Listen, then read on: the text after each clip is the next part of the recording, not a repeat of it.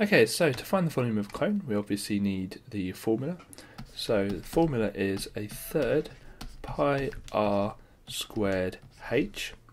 Now the r is the radius of the circle at the bottom, the h is the height. Now the height has to hit the base at 90 degrees, which this 10 centimetres does. And it's easy to get it mixed up with a slanted height, which goes up the side of the cone. So we're going to do a third times pi times the radius, which is 5 squared, times the height. And I'm just going to get my calculator. And the way I do this is pi times 5 squared times 10, press equals, and then divide it by 3. And that's the same as timesing it by a third.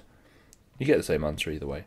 261.79938, blah blah blah. Now, to two decimal places, this is going to be quite an interesting one, because it's going to be 261 point, and that 9's going to move that 9 up to a 10, which will make that kind of 80 centimetres cubed.